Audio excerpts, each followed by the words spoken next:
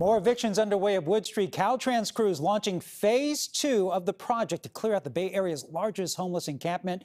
And while the plan has been in place and in motion for weeks, some residents, well, they still don't have a place to go.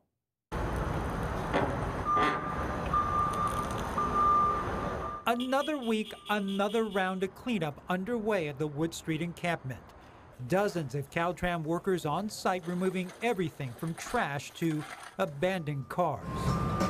It's not actually the homeless who are coming here and creating this trash. Some protesters turned up with signs supporting the camp's residents, but can only look on as the evictions continue. A few weeks ago, crews started at the camp's north end near the MacArthur Maze.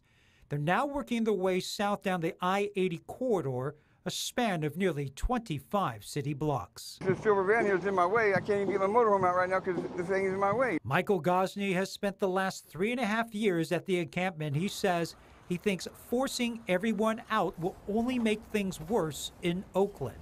We're away from the major city part, downtown. I'm trying to be out here away from everything so that we don't bother nobody. It's hard to find a place, you know what I mean? Gosney's still not sure where he will end up long term, but he and other residents we spoke with say officials gave them plenty of notice to pack up.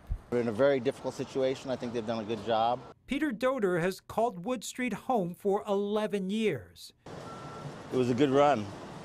While he's sad to leave, he's planning on moving to some city-owned land that won't be a part of any Caltrans sweeps. You just take all your stuff and move farther on down the road. I mean, the people that are waiting to do this at the last minute, I'm not really sure what their train of thought is.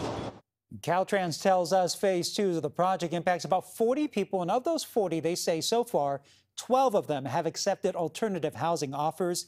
The entire camp is expected to close by November.